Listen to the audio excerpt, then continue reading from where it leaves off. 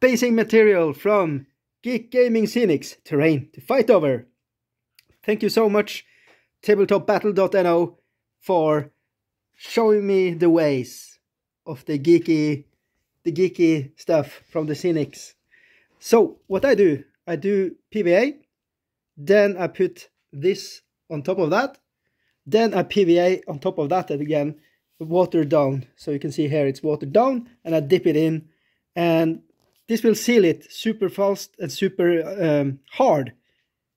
I don't know about this going to be too fast, but hard as nails after it's dried. So that's going to be awesome, and it's going to look amazing. It's going to be this color, but with the PVA on top of it, you can paint it, and whatever you do, it's going to be very nice, like the glue.